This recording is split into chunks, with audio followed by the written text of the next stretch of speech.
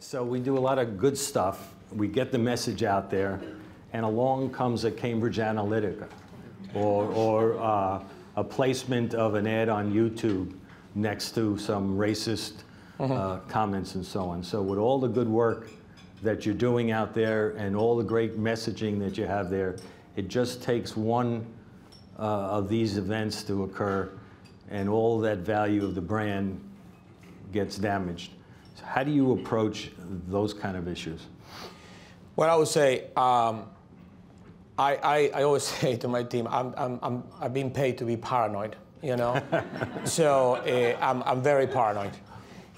But paranoid in the sense that, first of all, listen, it can happen to anyone because this stuff is not as straightforward as it could be. But you gotta do the homework. You know, I think we've been from the beginning very focused on this whole issue about brand safety, measurement, and accountability on the digital space. You know, I think if I look at it 2 years ago when we started with what we call the Verizon standard, we said, here's the standards that we want to achieve on measurement, on accountability, and on brand safety. And at the beginning, it was tough. Nobody really wanted to listen, you know. So we started with Oath, and we said Oath needs to be at the standards. If they're going to be, first of all, we own that company, so and we buy a lot of their advertising as well, so they have to deliver. So they deliver first, and then we move into the rest of the big players, Facebook, Google, etc. And I think it's been an interesting process. First of all, because we've been very involved with everybody from the ANA to every single organization and some of our competitors and colleagues as well in terms of how do we work through these issues.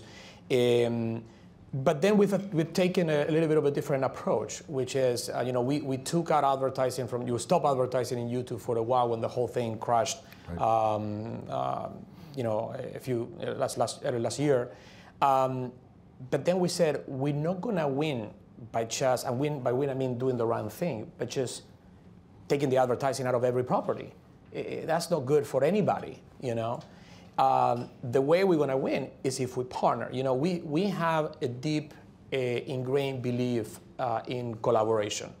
And that collaboration translates into the way we work with our creative partners or agencies, the way we work with media partners, like in this case, even the way we work with competitors, you know.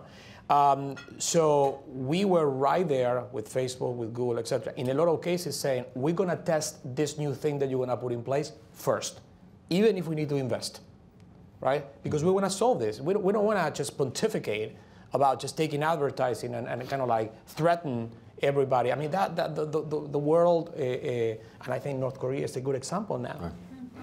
Same that I'm not going to get political. So no, that wasn't the intention. Hold on, I got those questions. That in wasn't also, the right? intention. That would be the headline. Verizon, North Korea. But my point is that if you want to solve problems, you got to get engaged, and you got to get right then there and solve them. You just can't pontificate. So that's been our approach, you know. And for us, I mean, I touch wood, we haven't had any issues.